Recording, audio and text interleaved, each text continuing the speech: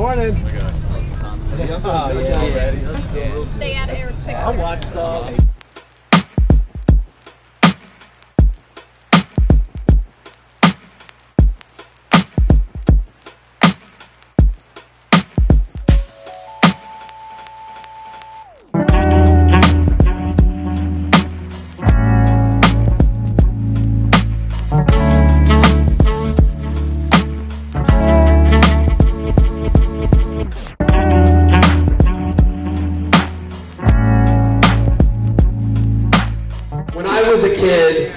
there are people that influence you from afar.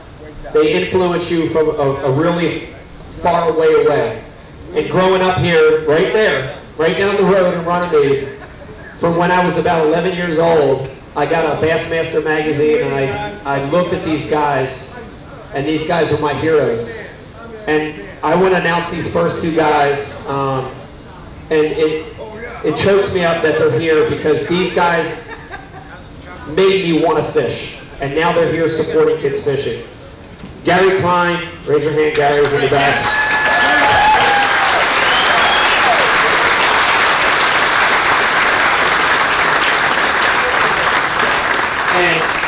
And Shaw Grisby.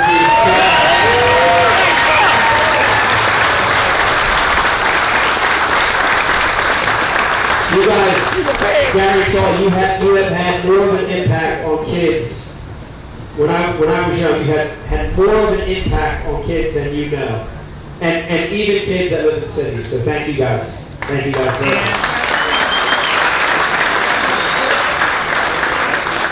I can tell you, I thank each and every one of you for being out here too. Because I can tell you is, you know, what really drives all of us is passion. And, you know, whether it's passion for the sport, or whatever sport that you chose to participate, or whatever you do in life, it's about passion. And if you really truly love it, then you're going to excel at it, do well. And I can tell you, this endeavor is extremely hard to pull off and to do.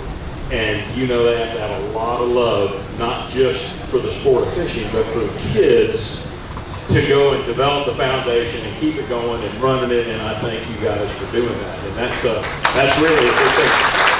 You know,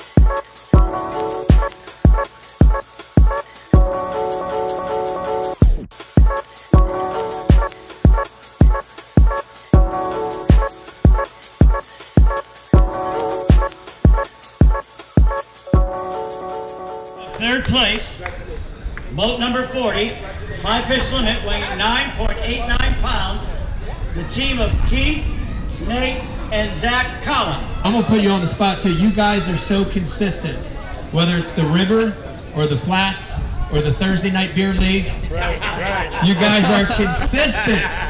The most important. The most important, the Thursday night beer leagues. Seriously, what's the secret? There's people out here listening and watching. What's the secret to being consistent on the Delaware River? You just got to keep on keeping on, you know. And if you can find a couple fish to sit on, you're lucky. Because mainly stop and get a couple and go. So today the Terminator T1 spinnerbait got it done. Rapala, thanks for sponsoring the event, and you know, it was a nice team effort. It's good to come out here and catch a check with my brothers.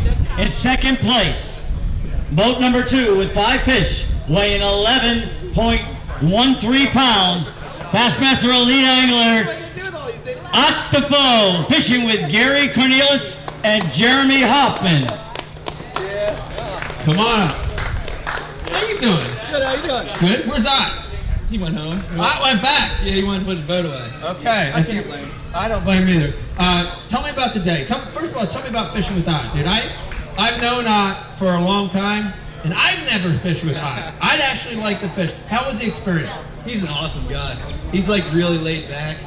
He shared so much information with me. It was, I fish nation, but you know, to fish with a guy like him, you kind of pick some things up that you don't see even in that level. Yeah. Like a good example today was he caught a fish on a frog and it was hooked in the tongue. And you know, most people know if you hook a fish in the tongue, it's gonna die. It's over. He pulled out a pair of wire cutters and cut that hook. Right. And that fish was fine. Lived all day. It was totally fine. Never had a problem. So in addition to having fun, in addition to raising money for a great cause, you learned a lot from your pro guy. Yeah, it was awesome. I would fish with him again anytime. We had a great day. Well, I'll tell you, this is the winner of the Ike Foundation's 3rd Pro-Am. Boat number 28, 5 fish, just edging out boat number 2 with 11 pounds, 11.74 pounds, fishing Mike Centauri, Henry McKee, and Jack Riekers. And I'll tell you though, when I was saying guys that were sitting in that basket boat, and how did they like it, Mike? You better check them and see how they like it. They look pretty comfortable out there.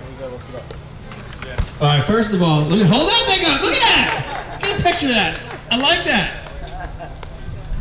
That's a heavy trophy. Mike, I honestly, all 3 of you guys I was waiting for this to happen. It's your 3rd year doing it. I saw the disappointment in your eyes the last couple of years. There's nobody out, in my opinion, there's nobody out here that knows this river better than you. Maybe Pete Luce, maybe a couple guys. What does this win mean to you? It's pretty unique, you know. It's a great fishery, but nobody ever wants to fish it because of the 6 to 8 foot tide swing. And I've spent a lot of time out here just learning how to fish tidal rivers.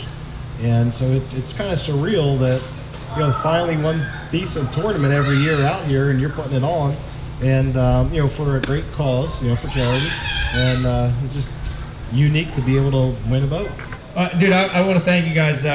You know, I'm so thankful that you guys support this event. Thank you for supporting the Ike Foundation. Thank you for supporting kids fishing. And I'm proud of you guys. You guys are New Jersey guys. I'm proud that you came out here and showed what this river has. Proud of you guys for winning. There you have it, the winner of the Bass Cat Boat, first place. And look, right there, you're going to see in the value of it, it's priceless.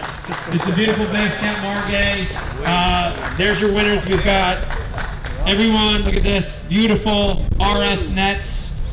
Nice. We've got the RS nets bags. And there are your champions at the 3rd annual Ike Foundation Celebrity Pro-Am.